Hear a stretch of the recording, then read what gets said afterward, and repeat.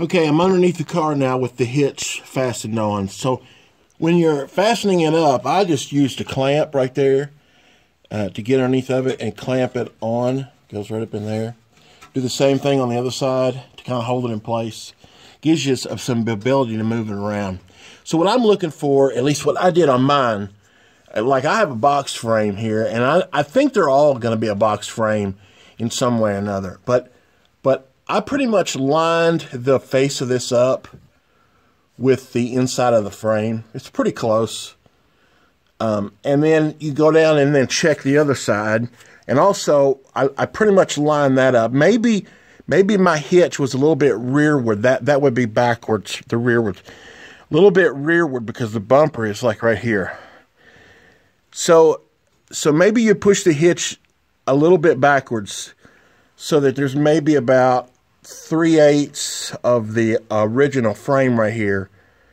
You know, it's not quite in line with it. Anyway, and so down here,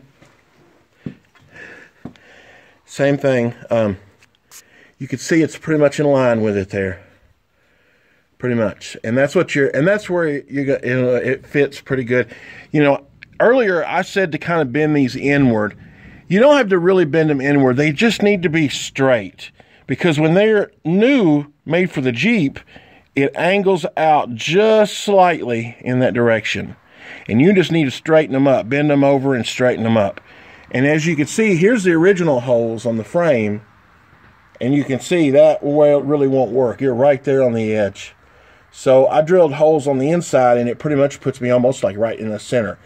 And the other beautiful thing about this is that these holes right here, you can access the bolts, the holes that I say, but you can access the head of the bolts through here pretty easily to bolt it on. But here, it's a box frame, so you couldn't access it. But thankfully, the factory put this hole in there, right there, and there's the same one on the other side, same way. And thankfully, your bolt lines right up with that, like with that hole right there. You can see. So when you get the hitch, they originally want you to put these. They give you 2 of these, and they originally wanted them to go on the back. But don't do that.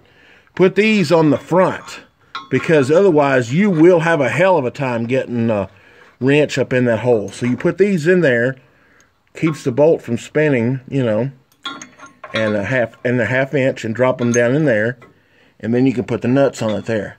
Like I said, here you can access it with the wrench right above, so that way being the back. So anyway, like as you can see, it fits pretty good. Like I said,